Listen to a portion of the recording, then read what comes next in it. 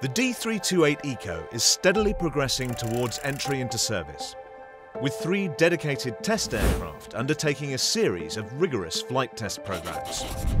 Let's start with TAC 1, which is a combination of 2 separate Dornier 328 fuselages, the nose and empennage of one existing aircraft, and the centre section from another.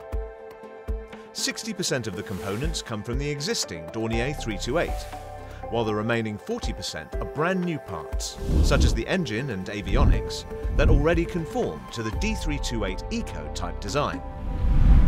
The main focus will be on comprehensively testing and validating the aircraft's flight characteristics. With TAC 2, the focus will centre on the overall aircraft systems, with 100% D328 Eco type design systems in place.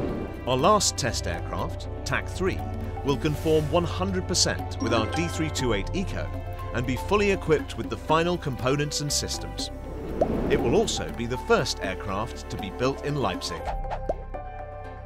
From concept to construction, our engineers and technicians are working towards the ambitious mission to bring the most advanced turboprop of the 21st century to the skies.